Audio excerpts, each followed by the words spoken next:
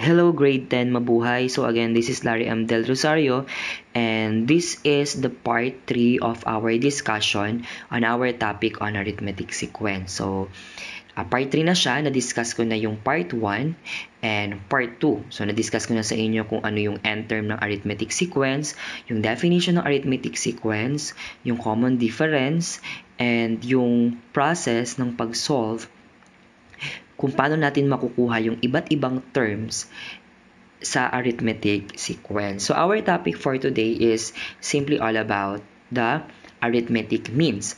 So meron ba tayong dalawang remaining topics? Itong pangatlo ay yung arithmetic mean, yung pang-apat ay yung sum of arithmetic sequence. So I will be creating another set of video for the sum of arithmetic sequence kasi medyo mahabang discussion din siya. So when we talk about arithmetic means, by definition, arithmetic means is the terms between any two non-consecutive terms of an arithmetic sequence. Ibig sabihin dito, pag sinabi nating arithmetic mean, ito yung nasa gitna. The reason why hindi terms between any two. Ibig sabihin, non-consecutive terms. Yung term doon sa dalawang term na hindi magkasunod. Kaya siya non-consecutive. When we say consecutive, magkasunod na numbers. So kapag non-consecutive, hindi magkasunod. So any two terms doon sa ating sequence na hindi magkasunod, okay, yung nasa gitna niya, yun yung tinatawag nating arithmetic means. Okay, so let's say for example, dito sa ating given na 17, 10, 3, negative 4, negative 11, and negative 18, between 10 and negative 18, there are 3 arithmetic means. Kung titingnan nyo, kung titingnan nyo yung example natin, diba? 10, 3, negative 4, negative 11, and negative 18. Sa pagitan ng 10 at negative 18, meron tayong tatlong arithmetic means. Ano-ano yon? We have 3, negative 4, and negative 11. Sa atin namang 17 at negative 4, meron tayong dalawang arithmetic means, and that is 10 and 3. So, lagi nyo tatandaan, when we talk about arithmetic means, dito kadalasan given yung first and last term. Kadalasan ganun yung cases, but not all the time. Case because it is any two non-consecutive terms in an arithmetic sequence getting yung middle nila. Okay? So, find 3 arithmetic means between 8 and 14. So, our sequence must look like 8 blank blank blank 14. Kasi, di ba, sabi dun sa question, we are going to look for the 3 arithmetic means between 8 and 14. Ibig sabihin nun, sa pagitan ng 8 ay 4 at 14, meron tayong hahanaping tatlong missing na terms.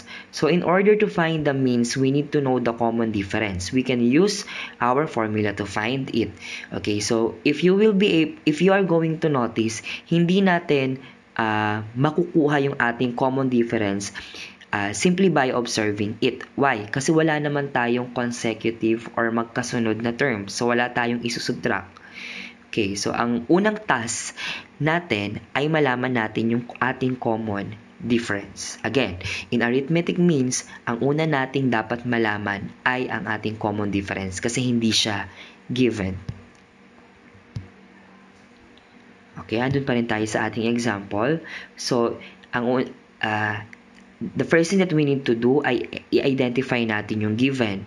Yung a sub 1 natin ay 8. Yung a sub 5 natin ay 14. Okay, kasi pang ilan siya? Pang 5 siya. 1, 2, 3, 4, 5. So, a sub 5 is 14. Yung n natin is 5. Okay, so gagamitin natin yung ating a sub n na a sub 5.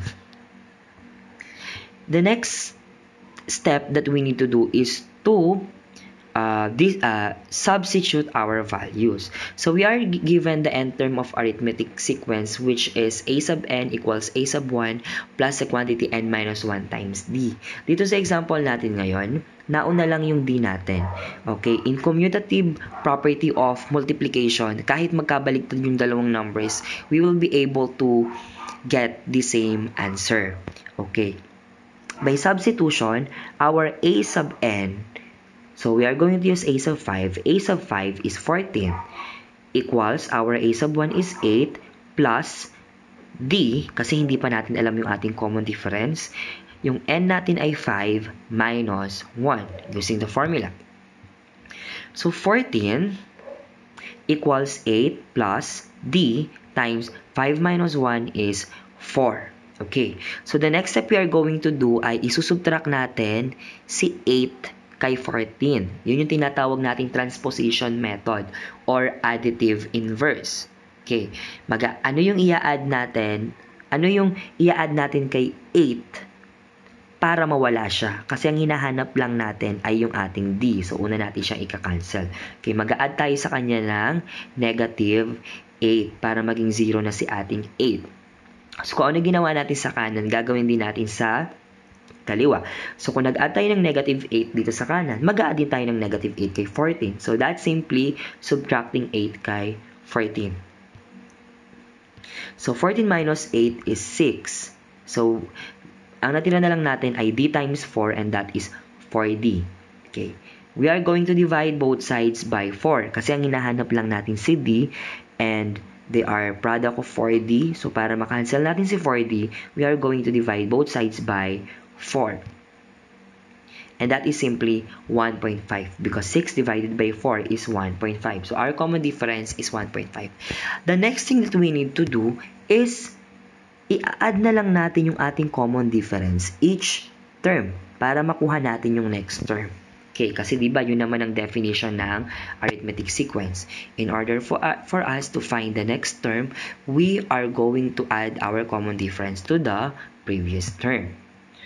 Okay, so to find our means, we just add 1.5 starting with 8. So 8 plus 1.5 is 9.5. 9.5 plus 1.5 is 11. And 11 plus 1.5 is 12.5. 12.5 plus 1.5 is 14. So kapag okay, so that concludes our topic for the arithmetic means. Stay put lang kayo kasi yung sa ating learners module sa K-12 Mathematics 10, magpo-provide ako doon ng mga activities with complete solutions and answers on arithmetic means. Okay, so feel free to watch and do not forget to like and subscribe on my channel, and feel free to ask if you have question about arithmetic means. Thank you for watching. Good day and God bless.